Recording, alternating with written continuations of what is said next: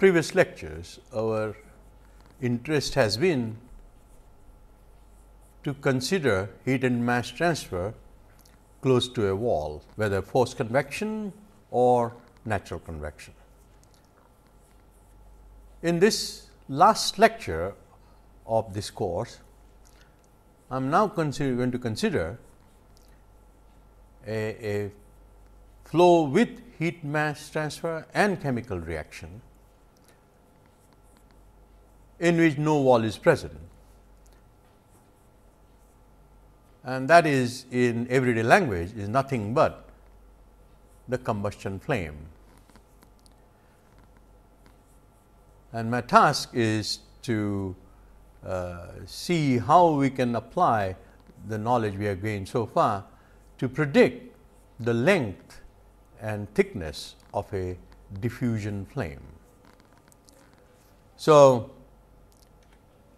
I will proceed as shown here. I will first of all define a flame, and then I will set up the governing equations, and then first consider laminar jet whose velocity would be predicted, and then flame length and shape would be predicted of the laminar jet flame.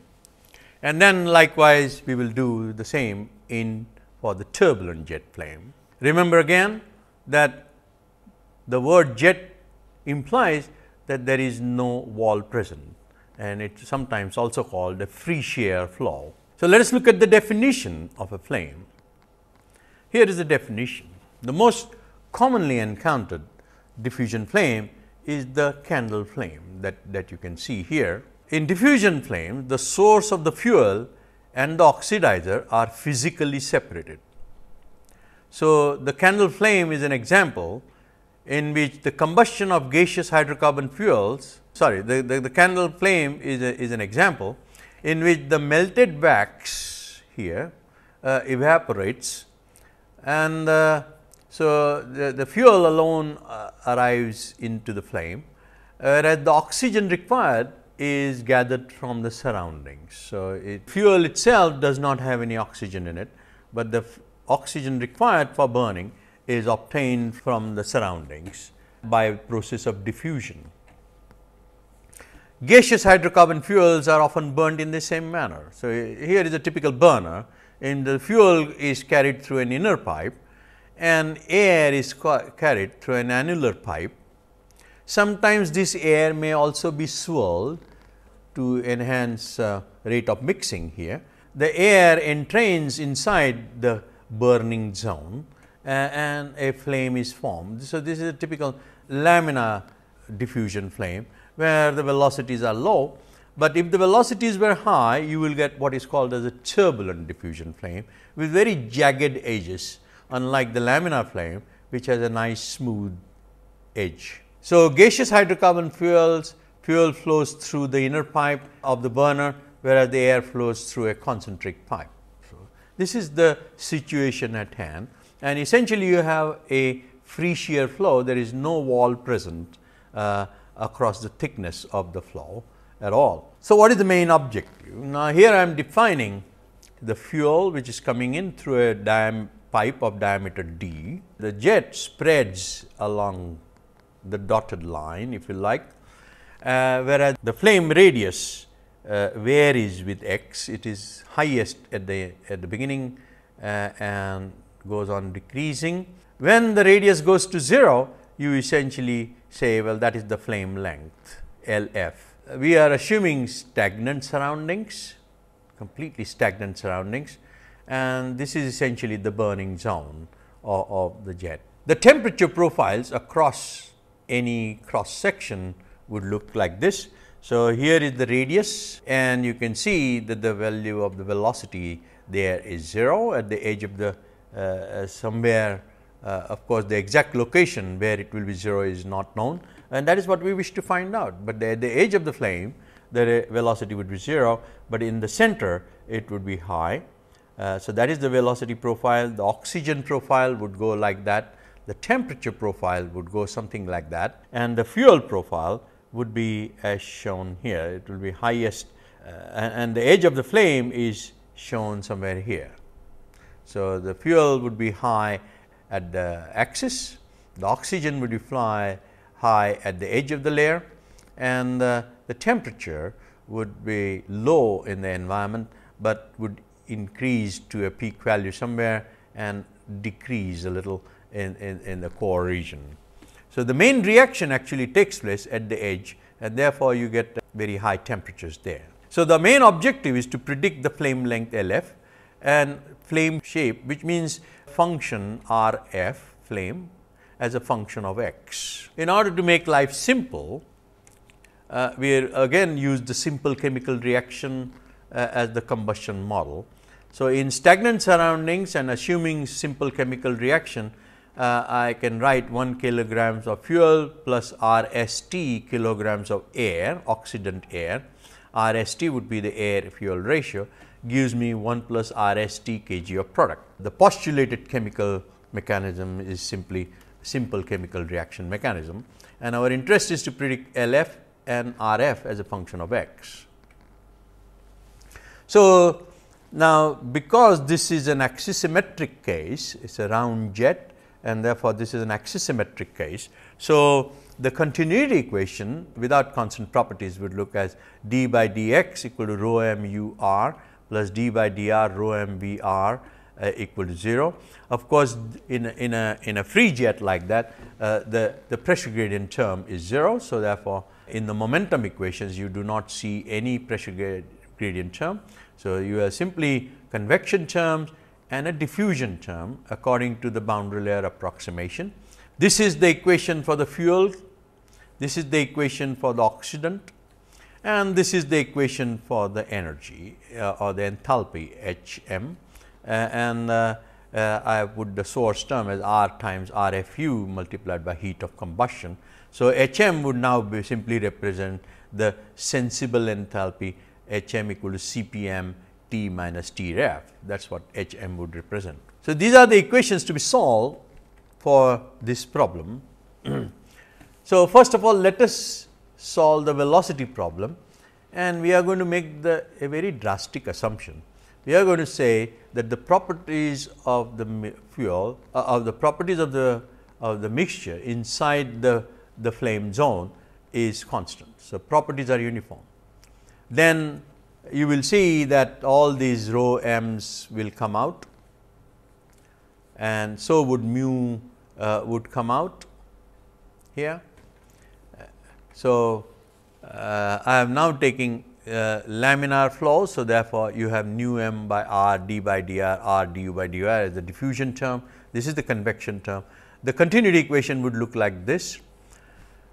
Now, again we can solve these two equations by similarity method, where we define stream function x eta psi x eta equal to nu multiplied by f eta, and eta equal to c into r by x, and then u equal to 1 over r d psi by dr would become c square nu m by x f dash by eta, v equal to minus 1 over r d psi by dx c nu m by x f dash minus f by eta. And now, the boundary conditions are, since at the axis there is no v is equal to 0, you have f 0, also f dash 0 is 0 and f dash infinity is equal to 0. So, these are the boundary conditions for the similarity variable f. The substitution gives similarity equation.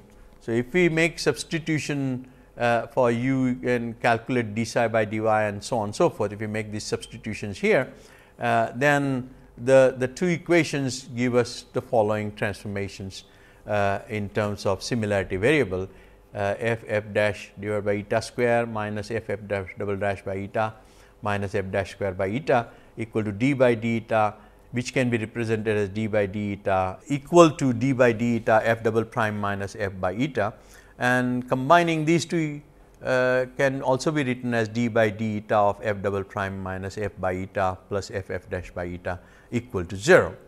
So, if I integrate this from 0 to eta, that is going from axis of the jet to some radius, and noting the boundary conditions are f 0 and f dash 0 are 0, we get simply this will transform to f dash equal to f dash minus eta f double prime, and the solution then is f equal to eta square over 1 plus eta square by 4 f dash, which is of interest. This is the velocity in the jet, f dash equal to 2 eta over 1 eta plus eta square by 4, and f double prime is so on and so forth. And therefore, we can interpret u which requires f dash, and v which requires f dash and f in the following manner. So, u will be c squared nu m divided by x into 2 over 1 over eta square by 4 square, and v would be given by this expression eta minus eta cube by 4 1 plus eta square by 4 square c nu m by x. So, our next task is of course to estimate what is c.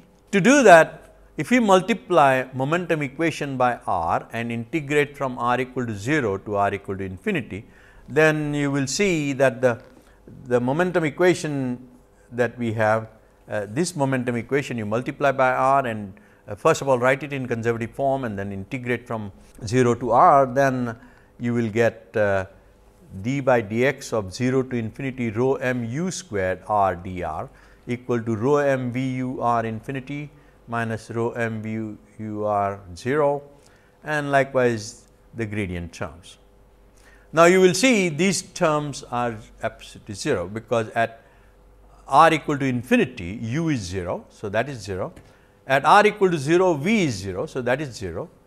At r equal to infinity du dr is 0, because u itself is 0, and at the axisymmetry du dr will be 0. So, both this term as well as this term vanish, and as a result all we get is 0 to infinity rho m u squared r dr should be a constant. If I now multiply this by 2 pi, then you will see this is nothing but the jet momentum, rho m u squared r dr into 2 pi r, and integration. So, substituting for u which is this expression in here, I can show that the integration would give me 16 by 3 pi rho m rho nu m squared c square, and that would equal, since this is constant with x, it would amount to rho naught u naught pi by 4 d square,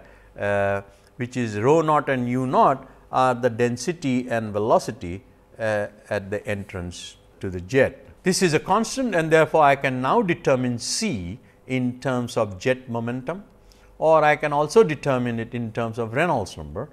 So, c is equal to root 3 by 8 Reynolds rho naught by rho m raised to 0.5, or in terms of jet momentum, where Reynolds number is u naught d divided by nu m. Eta, likewise, remember what was eta? Eta is c into r by x. Therefore, if I substitute for c, I would get eta equal to that definition, u star, which is and I can now write u also as u star equal to u x by nu m in this manner in terms of Reynolds number, and u over u naught would be 3 by 32 d by x r e 1 plus eta squared by 4 raised to minus 2 rho naught divided by rho m. This is u divided by u at inlet. It will be function of x and it will be function of r, and you can see as x increases u is decreasing. At the same time, as y as radius increases, u decreases. It will be maximum when eta is equal to 0. So, u over u max would simply be 1 over 1 plus eta square by 4 whole square, and since we do not know where the edge of the jet will be, it is customary to define what is called half jet width. So, where u over u max will be equal to half, eta would assume a value of 1.287. So, you can see 1.287 square divided by 4 plus 1 whole square would give you 1 by 2, and therefore, eta half equal to 1.287 is dimensionless jet half width. So, this is by convention we say eta half characterizes the jet width r half. So, r half by x will be eta half divided by c equal to 1.2878 by 3 Reynolds, rho naught by rho m raised to minus 0.5 equal to 5.945 divided by Reynolds, rho naught by rho m raised to minus 0.5, and that is nothing but tan alpha, which is what we call the jet spread angle. You will see, you will recall that I had shown you the jet spread.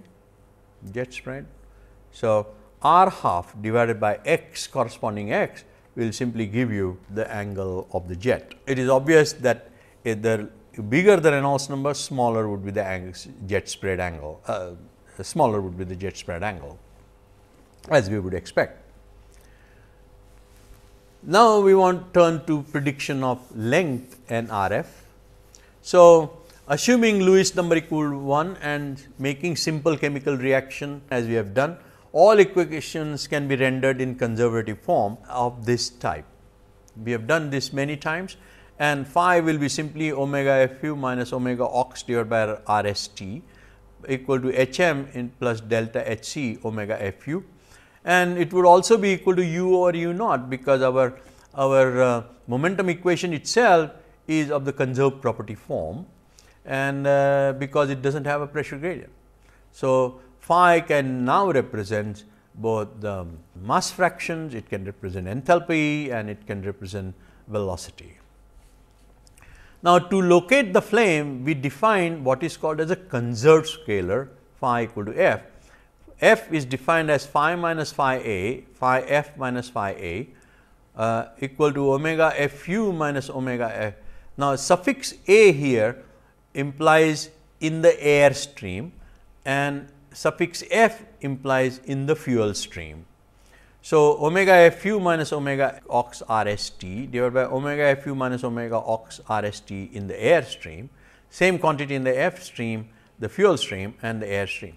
Now, you can see omega fu in the air stream would be 0, whereas omega ox in the air stream would be 1, because omega ox represents air. So, that would be 1. So, this will be simply 1 divided by RST. Omega fuel in the fuel stream is 1, whereas omega ox in the fuel stream is 0. So, this will be simply 1, as you can see here, and this would again be 0, and this would be 1. So, you get 1 by RST. So, essentially mixture fraction f is often called the mixture fraction, and can be given as omega fu minus omega ox divided by 1 plus divided by RST plus 1 over RST divided by 1 plus 1 over RST. This is by taking phi equal to omega fu minus omega ox RST. F is given by that. Now, the flame is located where omega fu minus omega ox divided by RST is 0, that is where the fuel and oxygen are in stoichiometric proportion, and the stoichiometric proportion, as we have seen, means omega fu will be equal to omega ox by RST. So, F equal to F stoich will be equal to 1 over 1 plus RST, that is the edge of the flame. F will equal F stoich plus omega fu divided by 1 plus 1 by RST inside the flame, and F will equal F stoich minus omega ox divided by RST divided by 1 plus RST. This is follows from this. The flame edge would correspond to simply omega fu minus omega ox equal to 0, that would be equal to 1 over 1 plus RST. This shows the outside of the flame, where F lies between 0 and F stoich, whereas inside the flame F lies between 0 and 1. To see this graphically, we draw a graph of F equal to 0 to F equal to 1, and here is what I have shown F stoich, because RST for a given fuel is known, air to fuel ratio is known, and therefore, F stoich can always be plotted on this. F, of course, being dimensionless fraction, can only go from 0 to 1. And you will see that on the outside of the flame, this is the variation of oxygen up to F stoich. At the flame front, the oxygen disappears. So, outside the flame, there is oxygen, but it will disappear at F strike. The fuel is in the inside, would go on decreasing from center line to the edge of the flame. The product would go on increasing up to the flame edge and then would decrease. The temperature would be T infinity in the outside, will increase to T at the F strike and then would again decrease. Now, of course, omega Fu minus omega RST need not necessarily be a single valued. There can be a range of values of omega Fu and omega ox, where the difference omega Fu minus omega ox divided by RST is equal to 0. In fact, that is what is often found, and that is what I have shown here, that the fuel fraction would also appear a little bit on the outside, very close there to F strike, and oxygen would appear a little bit on the inside, and this zone is the flame thickness zone, if you like, or the flame edge thickness, which you often see. But for all practical purposes, we are going to say that the flame edge is a very sharp surface. F equal to F strike is a very sharp surface. Now, if we take phi equal to H star equal to Hm delta Hc omega Fu, where F is equal to H star, then you will see I will get Hm minus F delta Hc omega Fu, the same quantity in the air stream and the same quantity in the F stream and same quantity in the air stream. So, this would simply be Cpm T minus T infinity delta Hc omega Fu, because remember there is no Fu in the air stream. Cpm T naught minus T infinity again, because in the air stream the temperature is T naught, and in the fuel stream Fu is equal to 1. So, you get delta Hc here, whereas there is no Fu in the air stream. So, delta Hc will be 0. So, Hm in the fuel stream minus Hm in the air stream is Cpm T naught minus T infinity.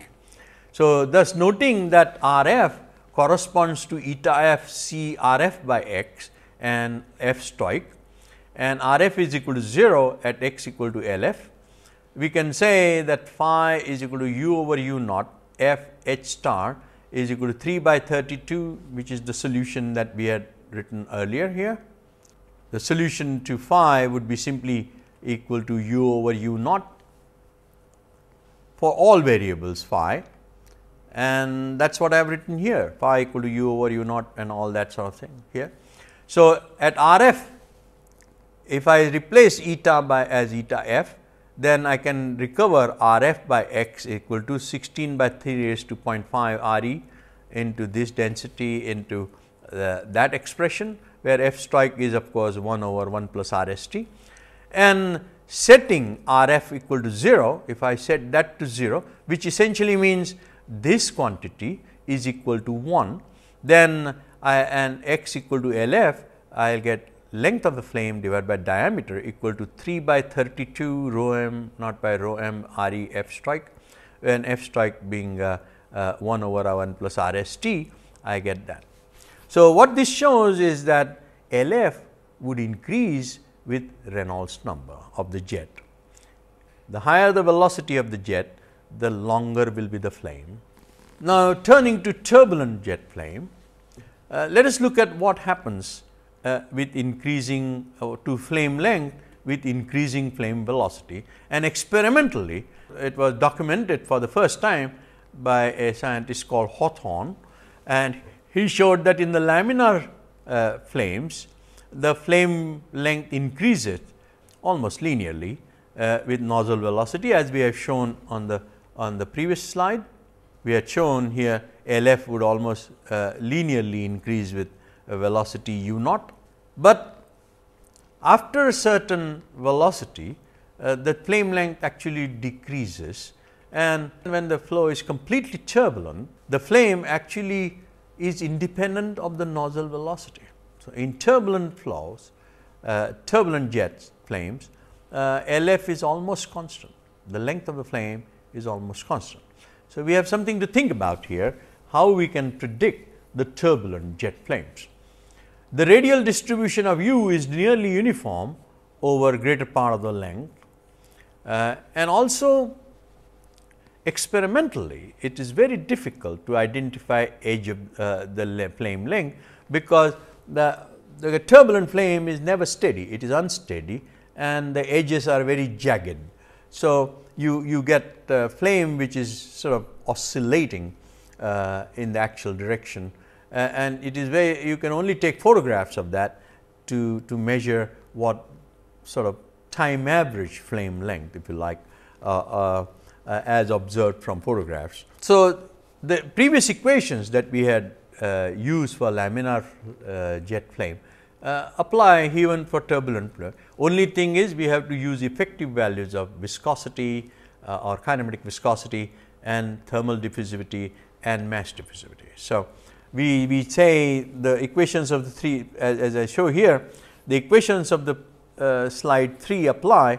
Only thing is, the effective values will be used as mu effective divided by Schmidt number, and effective thermal diffusivity will be mu effective divided by Prandtl number, and in gases Schmidt number and Prandtl number under turbulent range is about 0.9. Quite we have seen that in turbulence modeling part of the course. So, the simplest velocity formula is, so we need now to define mu effective essentially. Now, the simplest formula for mu effective is 0.01 into rho m into u infinity minus u axial. U axial is the velocity of the jet at the axis, and u infinity is the co-flowing jet velocity. So, for example, I may have a jet which is like that, and there is a parallel stream at u infinity. Sometimes you do get the co-flowing streams also. So, we define u axis here, u x and u infinity. Then the turbulent viscosity would be given as 0.01 rho m u infinity minus u x delta. This is the simplest form of the turbulent viscosity specification. It was proposed by Spaulding in the book Combustion and Mass Transfer, Pergamon Press at Oxford 1979. And for stagnant surroundings, of course, u infinity is 0, u x will be u max, and also from experiments it is found that the jet width delta divided by r half, the jet half width, is about 2.5 in turbulent boundary layers, in turbulent jets. And therefore, if I substitute delta for delta and set u infinity equal to 0, then you will see I get mu effective equal to 0.0256 rho m u max r half. And this, as you can see, r half can only be a function of x, u max likewise can be a function of x, and therefore, this is not a function of r. So, essentially what we have said is that mu effective is constant across the width of the jet. It may vary with x, we will see whether it does or not. From all our solutions will apply if we assume constant properties, and since mu effective is also nearly constant, we will say simply change mu to mu effective, and you will get u star max equal to u max by nu m equal to now R e turbulent square. R half by x will be again given by that where R e is replaced by R e turbulent. And what is R e turbulent? It will be rho m u naught into d divided by mu effective, which is 0.0256 rho m into u max r half.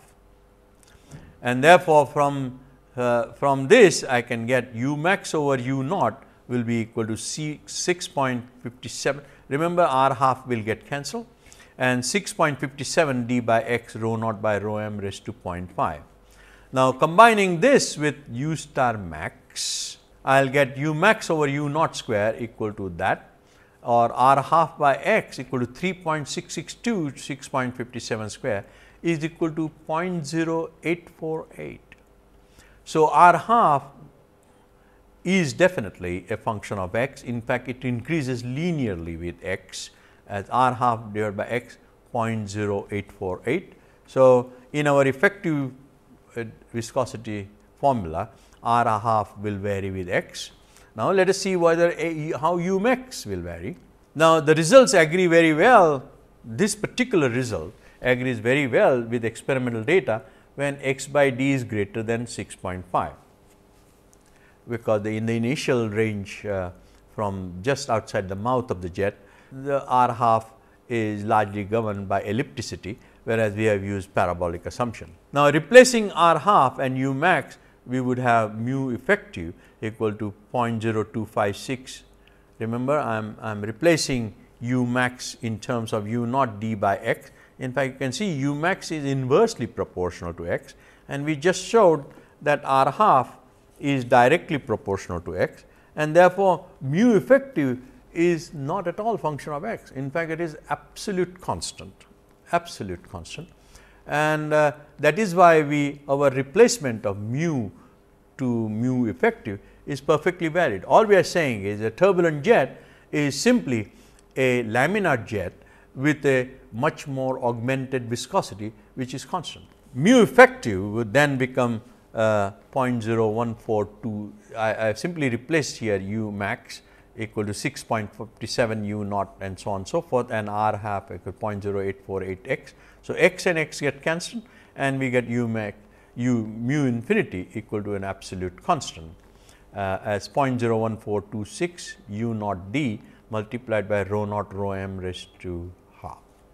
Now, also since eta half is 1.287, we can say that eta will be 1.287 r over r half, and u over u max will be 1.414 r over r half whole squared raised to minus 2. So, this is the velocity profile of a turbulent jet, u over u max equal to all that, and eta would be 1.287 r over r half, and r half is simply 0.0848 into x. A turbulent flame, now we have turned to LF and RF prediction. A turbulent flame is essentially an unsteady and its edges are jagged, as I said earlier. Fragments of gas intermittently detach from the main body of the flame and flare outside, diminishing in size. Turbulence affects not only LF, but also the entire reaction zone near the edge of the flame. Compared with a laminar flame, this zone is much thicker. We had identified that in laminar flame also there is a slight overlap where near F equal to F stoic, but in turbulent boundary layers, turbulent jets, this zone is a little bit thicker. The so called flame zone or the edge zone is somewhat thicker. This implies that if the time average values of omega fu and omega aux are plotted with radius r, then the two profiles show considerable overlap around the crossover point F equal to F stoic. Unlike the overlap in laminar flame, which is caused by finite chemical kinetic rates, however, in turbulent diffusion flames, the overlap is caused by turbulence. And in the presence of turbulence, RFU actually experience is not as high as estimated from RFU proportional to omega Fu raised to x, omega x raised to y, and this is because the fuel and oxidant at a point are present at different times.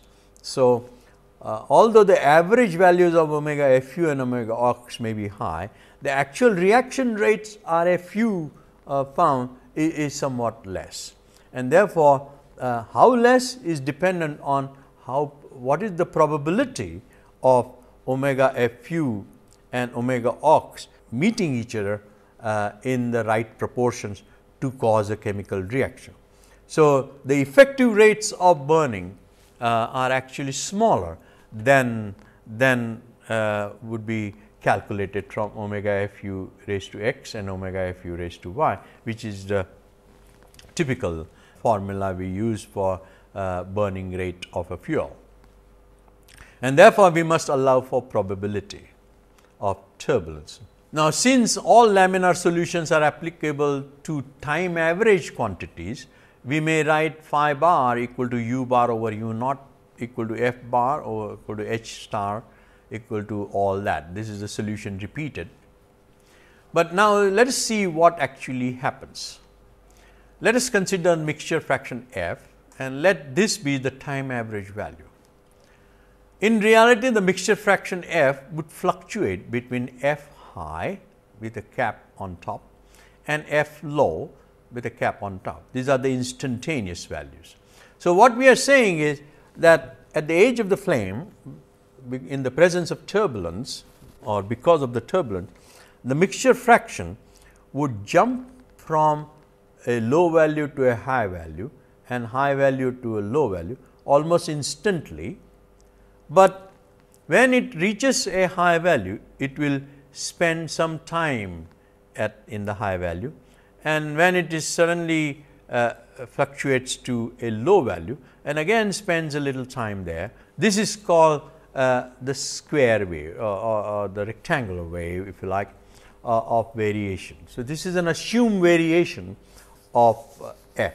So, f is equal to f mean plus f dash on the positive side and f dash on the negative side. So, f dash can be both positive and negative around f bar, and this is what I have shown here.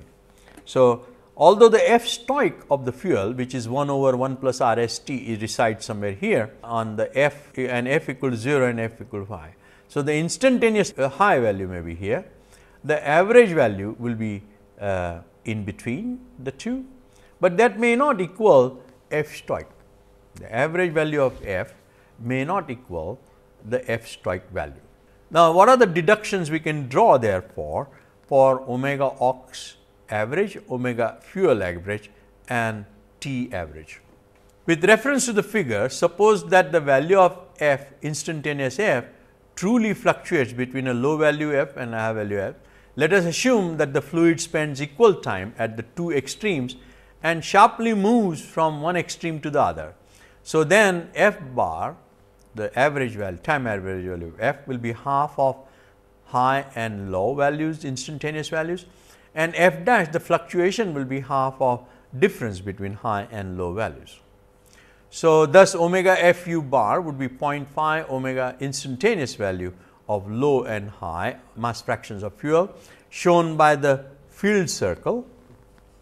You can see this is the value shown by the filled circle here, would be greater than omega f u, which is the value corresponding to the local value, whereas the time average value is over there shown by the field value, and it is greater, corresponding to f bar greater than f stoic. Now, we are taking the case of f bar greater than f stoic, but the story can be repeated even when f bar is less than f stoic. Likewise, omega aux is also greater than omega aux, which is 0 for bar greater than f stoic. You will see that the oxygen has already been consumed. So, the local value is 0, but the time average value is somewhere there, omega aux time average value is there, and therefore, for f bar greater than f stoic, time average is greater than omega aux. T bar 0.5 T instantaneous low plus T instantaneous high is less than T.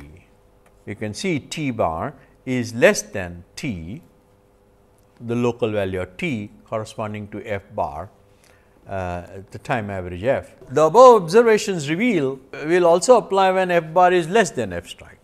Thus, in general, finite amounts of fuel and oxygen are found when f bar is equal to f stoic. When f bar is equal to f stoic, you will get finite amounts of omega fu and omega aux at f equal to x stoic, and therefore, we get a little overlap. So, if f stoic does not lie between f L instantaneous and f h instantaneous, then T bar, omega bar, aux and omega will of course correspond to f bar values. And therefore, the flame zone will be a finite volume enclosed by f L equal to f bar minus f dash, when that quantity is equal to f stoic, which is the inner edge of the flame edge rather, and f high equal to f bar plus f dash, equal to F stoic would represent the outside of the flame, and thus F bar equal to F stoic surface will lie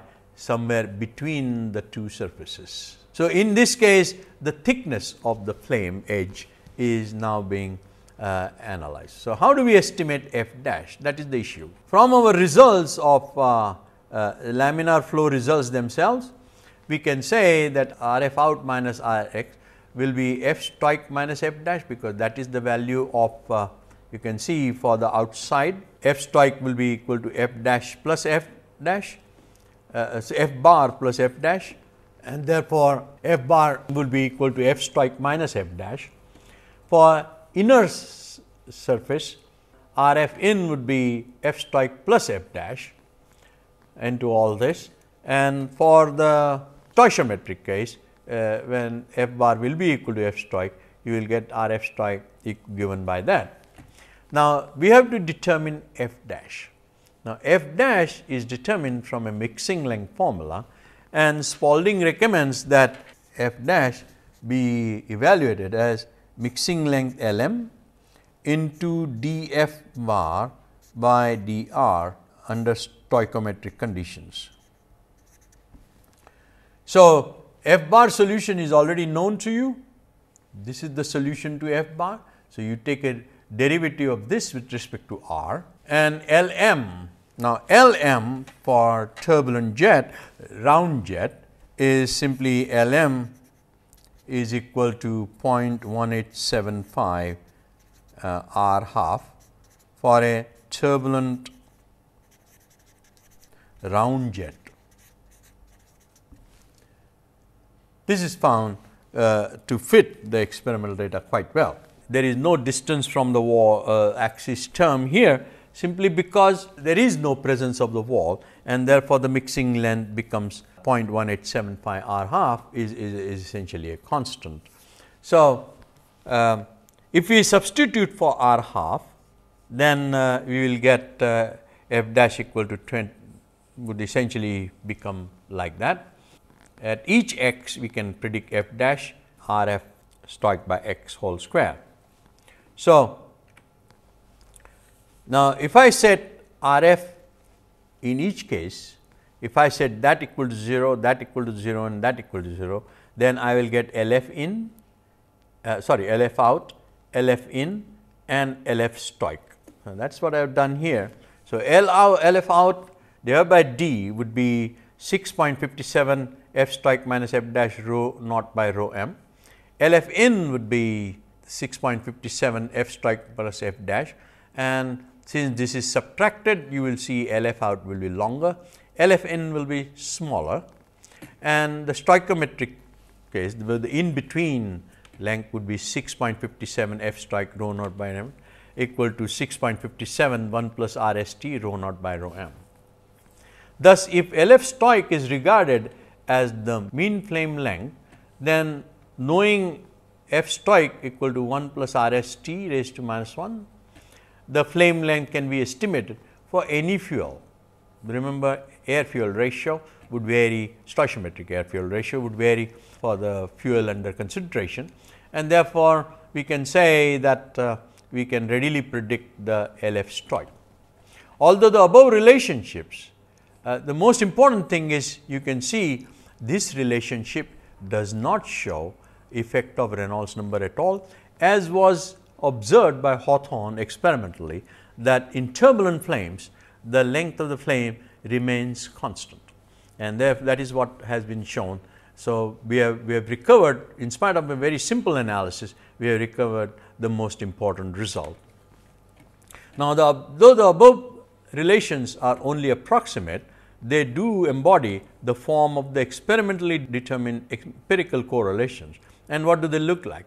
The experimentally determined correlations for Lf show that F will be function of d, as you have seen here. It will be function of RST. It will be function of rho naught by rho m and rho naught by rho infinity in some cases, the experimental correlation, and rho naught is essentially the density of the fuel divided by density of the surrounding gas, rho infinity. But rho naught by rho infinity is well, of course, the density ratio, which can be different for different types of fuel in diffusion flames. So, except for that ratio, basically we have not been able to identify rho m and rho infinity, because we assumed constant property, the ratio. So, with this I conclude the lecture on flames, and with this I also conclude the entire course on convective heat and mass transfer.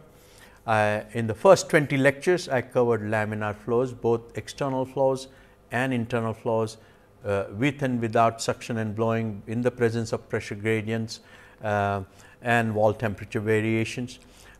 We also considered laminar internal flows, both in simple ducts as well as complex ducts of non-circular cross section, and we were able to calculate Nusselt numbers both in the presence of circumferentially varying boundary conditions or actually varying boundary conditions. Then we moved to the next 10 lectures were on turbulent flows, the formal aspects as well as turbulence modeling, and also phenomenological arguments of flow near the wall, which gave us the universal laws of velocity distribution and in that of temperature distribution close to a wall, which enables us to calculate the Nusselt number and friction factor for a turbulent boundary layer as well as turbulent ducted flow.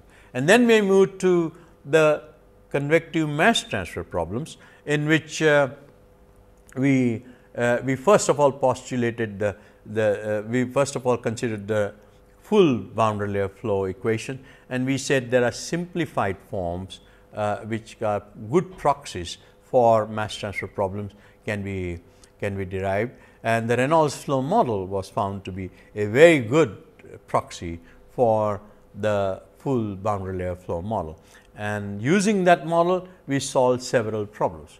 But of course, diffusion mass transfer is as important as convective mass transfer, and for that diffusion mass transfer is simply a special case of a boundary layer flow model, which we modeled as the Stefan tube flow model, and found that the results from there were giving us the logarithmic form of the connection between mass transfer rate and the Spalding number B. In between these two, Reynolds flow model and Stefan flow model, we also invoked the Couette flow model, which showed us why property variations at large mass transfer rates are required, and the model was successful in showing us the trends of property corrections that should be applied. And in the last two lectures, I considered natural convection heat and mass transfer, and in the present lecture, I considered the case of heat and mass transfer in a free jet, that is the case of a jet diffusion flame. So, I hope you enjoyed these lectures, and I also hope that this will prompt you to take up a career in the field of convective heat and mass transfer. Thank you very much, and all the very best wishes to you.